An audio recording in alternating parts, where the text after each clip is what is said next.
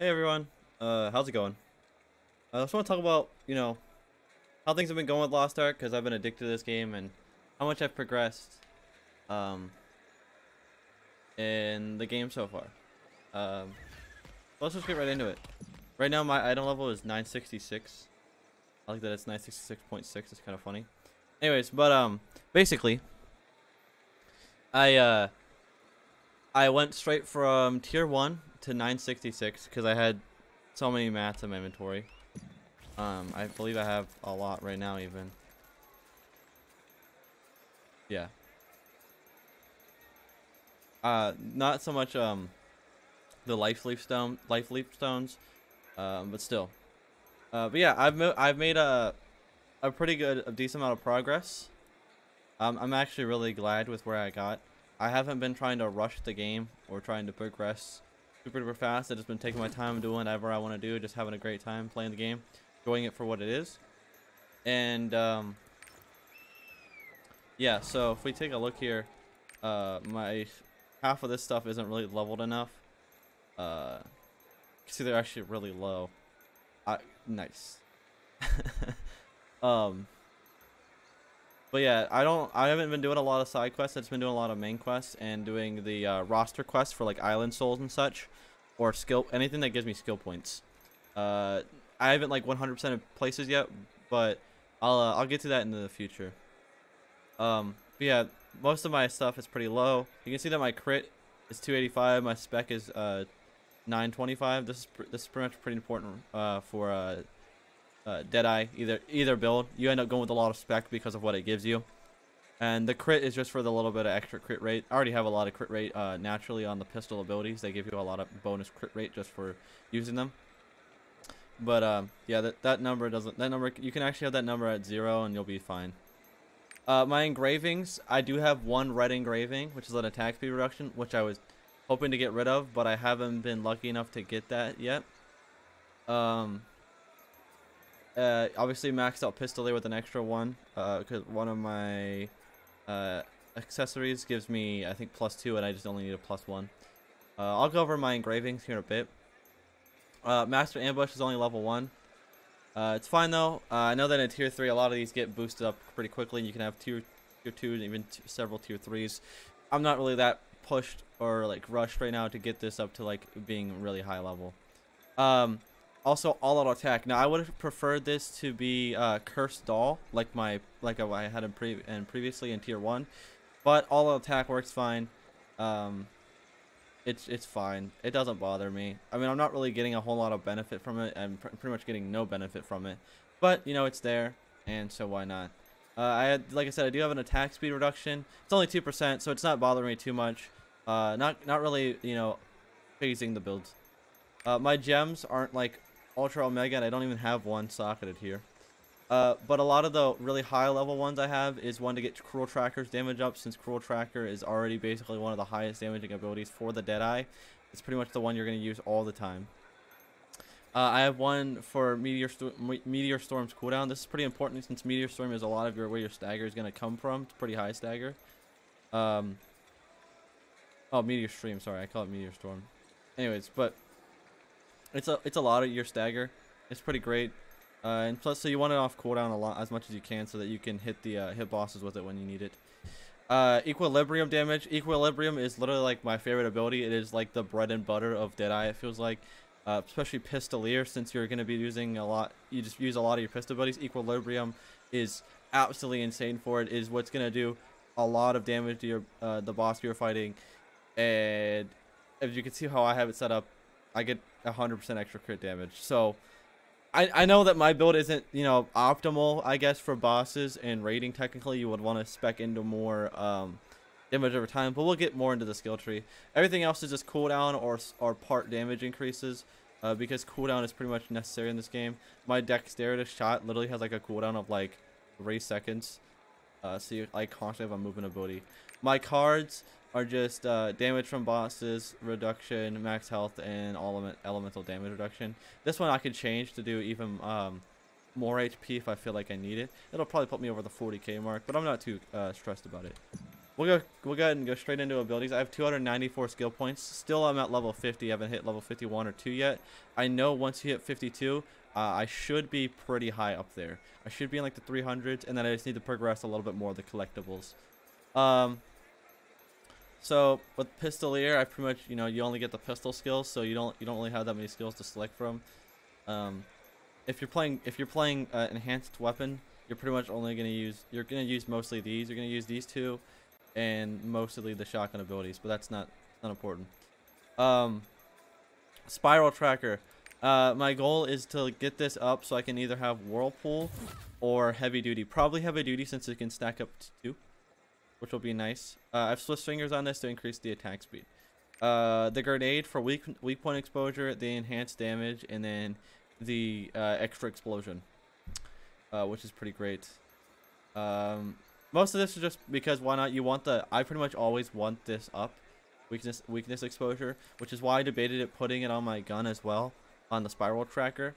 But I found that since this is up enough now that by the time usually this is over, I'm getting this back, or I'm about to get it back. Plus, I have another one of my later on abilities here in a second also gives a weakness exposure. So if one of them is down, the other one is up usually. Enforced execution. I use this as a movement ability pretty much only.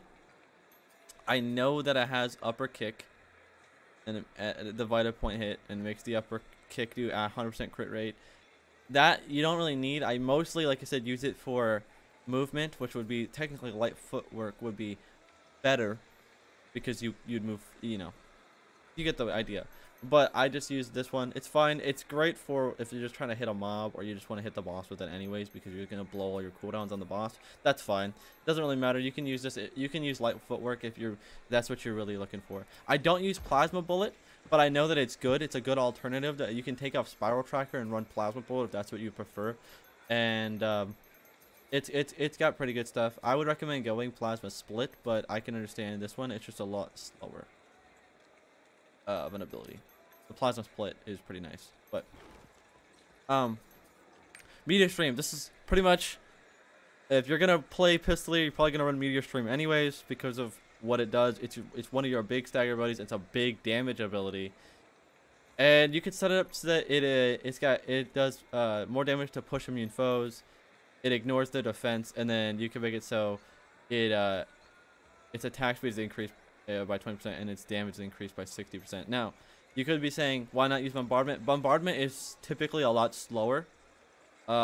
This one is Meteor Fall is a lot easier to hit than bombardment, because Meteor Fall, you shoot it up and it goes straight, usually goes straight there. Bombardment can take a while. You can shoot it up, you have to shoot it up, and then you have to cast, and the boss can move a lot, which is a typical problem with the Deadeye, because a lot of your abilities are going to animation lock you. A lot of the ones that you want to use anyways. Somersault shot. If you really want a different mobility than Dexterous and Enforced Execution, somersault will be fine. You can do double jump, or just whatever you're looking for. I don't personally use it because I find that Enforced Execution, which is also a counter, and Dexterous shot are generally enough, and they get you moved pretty far anyways. Equilibrium. This is the bread and butter of Pistolier Deadeye. I have weakness exposure on, but you could honestly go high speed shot. It's generally probably more efficient to do high speed shot, but if you really want to make sure that you're always applying that weakness exposure, you can run it on here. It's got a 12-second cooldown instead of the 8 that it has on the grenade. Now, this is where we get into this is what I do, and it's not necessarily what you need to be doing. So I have range shot, which increases my crit damage by 100% and then my attack range by 20%. So this one's pretty good because I was going for mostly crit. I was going for high crit Deadeye, just because that's what I've come from a lot of games, and usually in those games crit is the meta. I know that technically if you want to be efficient with Deadeye, you should run damage over time and status. So if you really want to be efficient with Deadeye, you would probably want to run high speed shot, decimation shot, and then burn effect. This is because you can see that it does a lot. It does a lot of damage, and You can set it up so that they're taking this and they're taking bleed from your ATO too. It's just great. Holding fire. Holding fire is great if you're going to do chaos dungeons. Holding the death, I call it holding fire. Death fire, sorry. You shoot in a circle around you, and then you like flip and you throw grenades in a circle. It's pretty great for clearing mobs pretty quickly.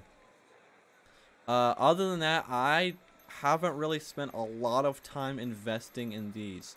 Now, I haven't gotten this. I haven't tried these two, but I've tried this one. And a lot of the reason I do not use Deathfire is that Deathfire is heavily animation locked because it is a holding ability. But the problem is that once you land the animation and the animation is over, then you have to throw grenades. Now, the issue with those grenades is that if you're fighting a boss, a lot of times the boss will move before those grenades even blow up. So I don't like to use Deathfire, but if you're doing Chaos Dungeon, this one is great because the mobs will get all around you, and it's a 360 hit. Dexterity shot. Now this is pretty much strictly a movement ability. I don't know a lot of people that ever use this for damage. That's why I have attack speed increase and I have excellent mobility. You could argue that you could use it for damage if that's what you really want to do, but I prefer to use it for movement simply because it does actually move you pretty quickly. And moving the extra, 1 meter is going to save your life in certain situations when you don't have your dodge. Now, we'll get into the other very important abilities in this tree. Cruel Tracker and Quick Shot. So Quick Shot does a lot more than you think it does. So, you shoot and then you charge up like a giant orange laser and or ball, and then you blast. It's like a beam and it's insane, and we'll get to it. So Quick Shot already by itself, we'll just read the numbers here. It says it quickly fires 2 times, inflicting 13,655 damage, and it can be shot twice, which is already good. Then you have Swift Fingers, which will increase the attack speed. This is pretty much what you're probably gonna run. I don't know why you'd run anything else, unless you want cooldown, but I don't like. It's only 1 second. So, the time to cast the next one, it's only 1 second, so I guess, whatever. Then you want Initiate Shot. It basically says, on hit, damage is 100%, plus 100% to a consecutive hit within 3 seconds. You could go Gradual Devastation, but I don't know, I think you should just use Initiate Shot. I'm pretty sure they work together. Quick Pace, if you really want move speed, I guess go for it. But usually, if you're using this, you do want to hit them with the flat, big damage. It's pretty important. And then Final Light. It increases your cooldown by 12 seconds, but you get weak point. You become immune to paralysis, and it increases the damage to foes by 600%. Whereas the other one only increases the attacks to 3. This one increases it by 600%. It's pretty insane. Then, Cruel Tracker, another great one. It's like, you believe you spray in like a little bit of a cone in front of you, then you fire off 2 shots. I think. Yeah. I have Swift Fingers on it, simply because the attack speed is pretty important. It becomes, you don't realize how important attack speed is until you want it, and then you and you do things just quickly. These other two, I don't really think that they're necessary. Vital Point hit increases the crit rate. Once again, I told you guys I'm going for a crit build, so this was just simple to me. The crit rate is just increased. You could argue that you could probably go this one. Rapid Fire Enhancement, get the increased damage, and the rapid fire count is 3 more. But I just wanted the crit. Quick Draw. This is pretty much the only one I've used. I haven't used Explosive Bullet. So it makes it so that the second attack that you do at the end of it, so you will spray and then you'll shoot once, and then this one makes it so you shoot again. I find this to be pretty good. It's only 40% outgoing damage, but it's faster and can be used twice. Well, why not? Explosive Bullet. From what I've heard, this is slow and it's a big as fuck, and typically runs into hits mobs. But if you're not worried about that, then you could go Explosive Bullet. Just make sure that you're point blank when you cast it. So that's pretty much the abilities and what I've been running. I've got runes and I need to change one now because I've got this one. We can go do that real quick.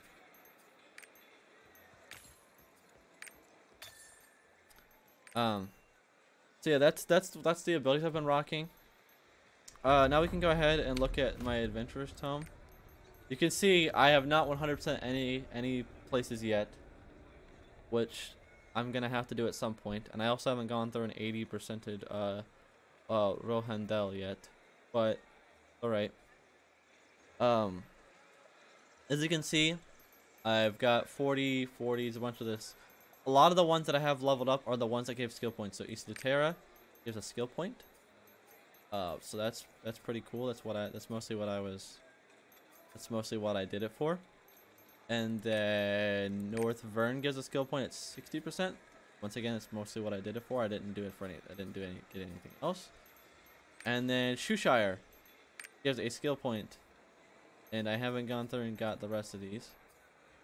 Just because I wanted a skill point. And then I know Rohandel has one at 70%. So I need to get that. And I believe there's one more. I think it starts with. I thought it was one of these is like 80%. You have to get 80%. Is it this one? I don't know. I thought it started with an R, and there's not a whole lot of those, so I don't know. But one of them you have to get 80%, and then you'll get a skill point potion, a greater one. But that's just these ones so far. I haven't done Rohindel yet, but I'll have to go through and do that eventually. And then I'm currently at Phaeton, and my collectibles are looking pretty in shambles compared to what a lot of people are doing. So I've seen a lot of these like really like well done and like pretty close to being like capped, or not even capped, but like really like far. So I've only gotten 20 island souls. I only collected 20 because I only wanted to get a skill point potion. Once again, it was going after skill points. But I will tell you, I'm probably gonna end up doing more of these simply because I just want to get resources and enhancement materials.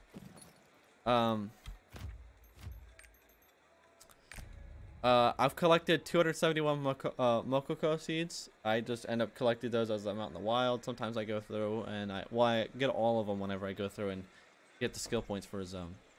Giant hearts. I have gotten none of the rapport giant hearts. I've only gone through and done the ones that I can do without rapport at the current time, which is fine, but it kind of sucks that I'm gonna have to go through and do rapport, which it doesn't bother me that. There's a lot of skill point potions involved with this, so I'm gonna have to get that. Then I've collected no Omnium stars. I don't even know how you get these, to be honest with you. I've collected a little bit of the masterpieces. Most of the time this is just completely on accident. Ignia tokens, I have none. World Tree leaves, I keep getting them just because I just do a lot of foraging, logging and mining so I can progress my stronghold. And sea bounties, I have like none. I'm not even really sure, what those are all about. But yeah, no, I've made a lot of my gold back. I don't know if you saw, but previously in the last couple of days, I was almost at like 15 gold. Now at 4,000. But yeah, I just want to show off my progression, everything about my character, just my character in general, as how far I am right now. We can look at my card collection, I guess, right before we go.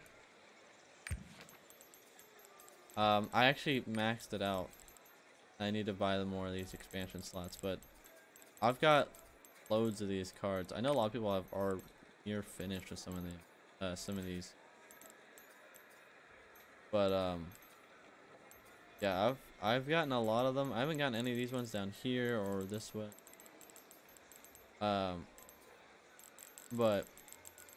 yeah, that's mostly it. And then I guess we can also look at my engravings as well. So my engravings are pretty much most of these are that are here need to be leveled up by blue books or are about to be pushed to purple. So drops of ether, the game just gives this one to you basically. So that's the only reason I have that. Grudge needs a purple book. It's at +6. Curse Doll is going to be my next one to go to +6. I only need 5 more of those books. Supercharge, because I was investing in something on my when I played sharpshooter, and I realized now that it was dumb because it's pointless. Ambush Master is really important for Deadeye, so I'm getting this leveled up. After I get Cursed All, it'll be Ambush Master. Crushing Fist is here just because I don't know why I got this. Keen Blunt Weapon is definitely going up next. That's really important for me to get up there. Now my class engravings. My Pistolier is at +6. It needs to go to +9. And Enhanced Weapon, you pretty much only want this really at +3. To be honest with you, you don't need to go up to the 30% crit rate. You really only need the 20%. Everything past that is kind of just like overkill. But yeah, like I said, I just wanted to show you guys my my account so far and everything in it. I know it's not as impressive as some people. It's pretty sad in comparison to what a lot of people have, but just wanted to show it off. But yeah. So thank you guys for watching. Hope you guys are having a nice day. Hope you guys are having fun with Lost Ark. I hope you guys have been, your roles have been going well, and you've been clearing all the dungeon and guardian raids quick. But yeah, guys, thanks for watching, and peace.